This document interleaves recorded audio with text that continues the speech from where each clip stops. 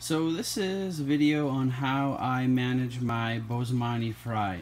This is a 10-gallon breeder that I have set up, and this is where I do all my Boesemani, all my rainbow fish breeding actually, not just Boesemanis. So I've done another video on it, but it's just a 10-gallon with a hang-on back filter. And as you can see here, these are my spawning mops that I use them in groups of 2. I put 2 in, put a male and female in, and then I'll take the male and female out. I'll take the 2 spawning mops out and isolate them. Then I'll put another 2 in, put in another male and female. And I have this tiny little breeder box, and this is what I keep the fry in once they hatch. So what I do is I hang this on the side and I wait for the fry to hatch, and once the fry hatch I get a little net and I fish them out and I keep them in this little fry trap.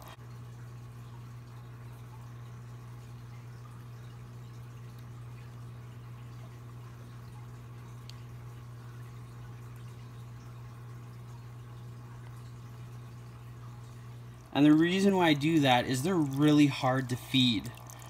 They're amazing swimmers, and their mouths are like microscopic almost. And I think that the hardest thing to do is to feed them properly.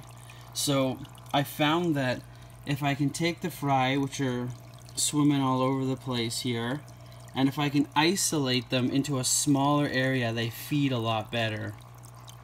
It's probably impossible to tell, but the fry in here are a little bit bigger because they're just a couple days older.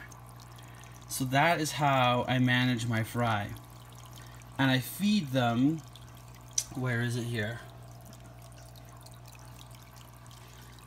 I just feed them normal NLS flakes, and I grind the flakes up into a powder in my hand, and then I dump the powder in.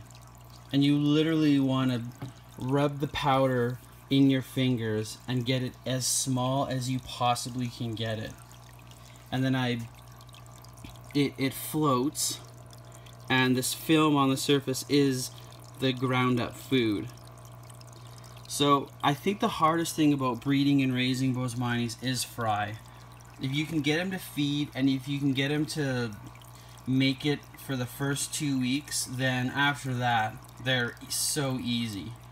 And then once they're about 1.5 inches long, then you can reintroduce them with your adults.